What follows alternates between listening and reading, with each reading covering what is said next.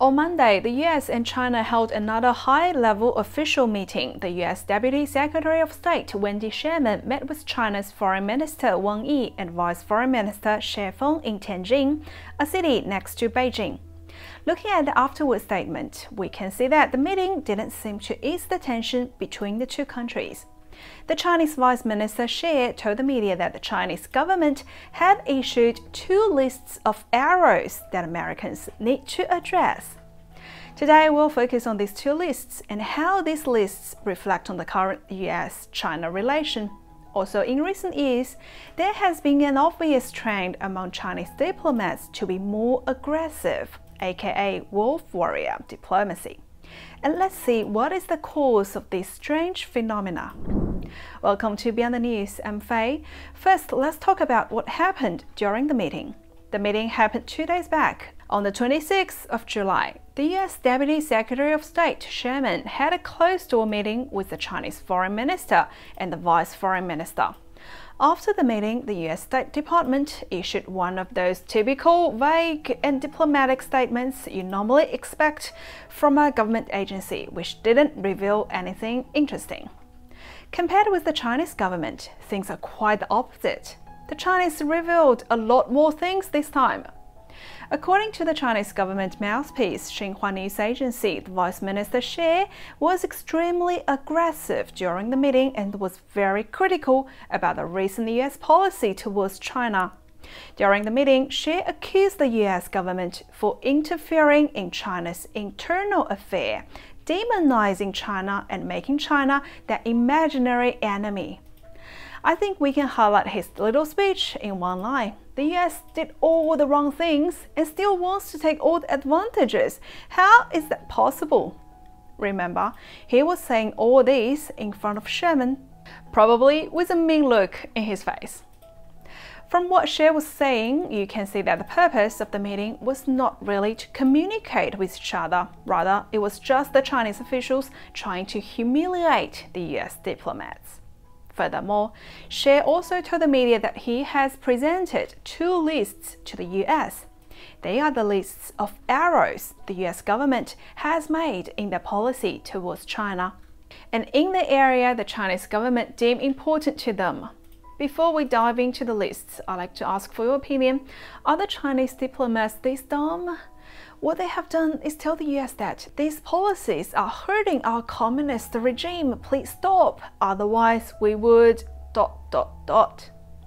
Imagine you are the policymakers from the US government. If you receive this list, would you stop using these policies or will you expand them?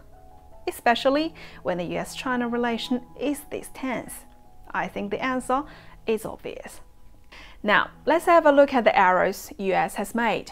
In the order being listed, the errors are: number 1, visa restriction on Chinese Communist Party members and their relatives. 2, US sanctions on high-ranking Chinese officials in the government agencies. 3, visa restrictions on Chinese students studying in the US. 4, suppressing Chinese companies, suppressing Confucius Institutes.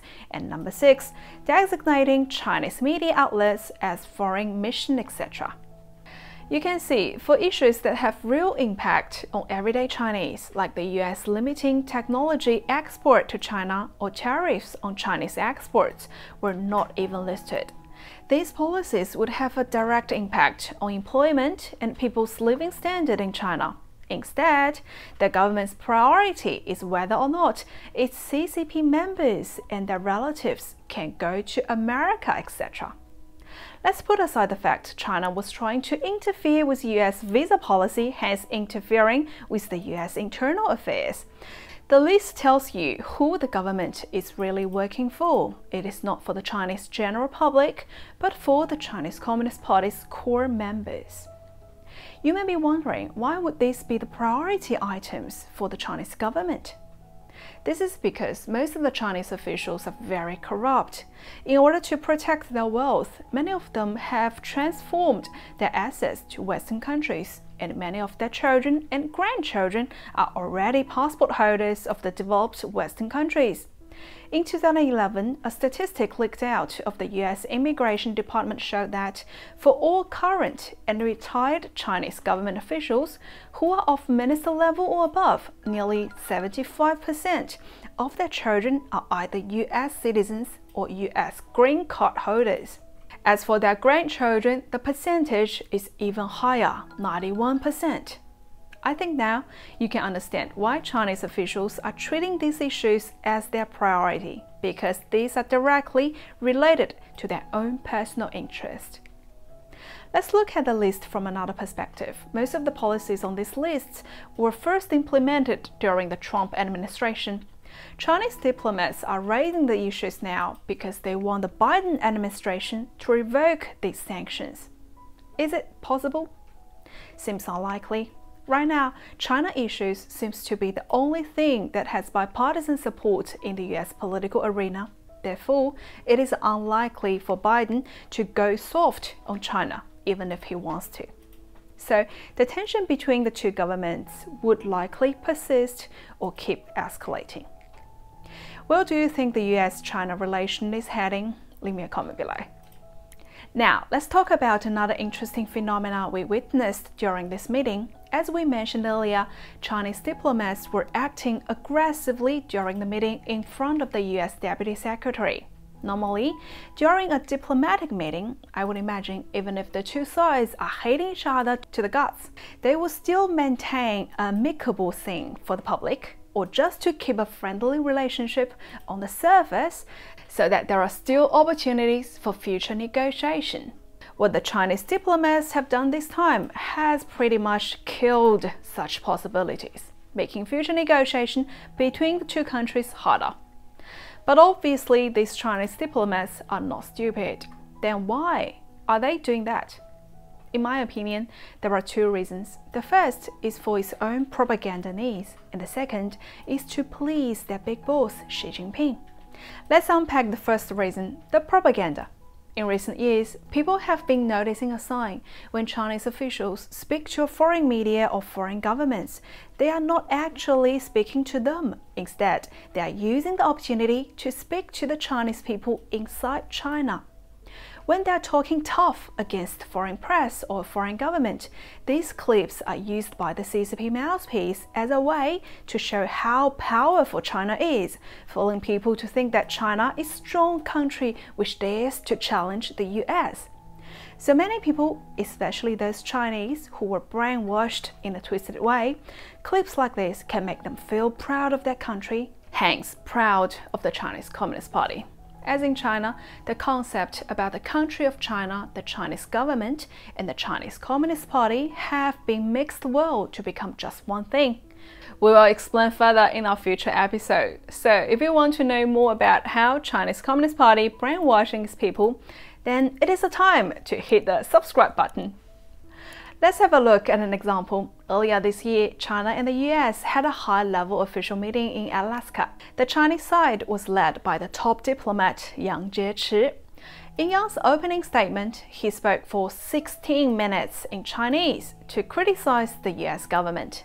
That was so disrespectful, and it goes against the normal diplomatic conduct. Imagine you are on the US side and you have no idea what your counterpart was saying for 16 minutes. How would you feel? At the end of Yang's speech, the interpreter asked, "Shall I first translate?" And Yang seemed puzzled and replied, "Do you need to?" That shows Yang's intended audience was not the US diplomats sitting opposite, but the people inside China. Besides its propaganda purpose for the Chinese people, there is another equally important purpose for such aggressive speeches. It is also for the Chinese CCP boss, Xi Jinping. Why do they want Xi to hear this? Before we answer the question, let's think about what kind of mindset she's in now. Since Xi became the president in 2013, everything he did was to consolidate his power and win the upper hand in the party power struggle. Whether it was his anti-corruption campaign or to make himself the president for life.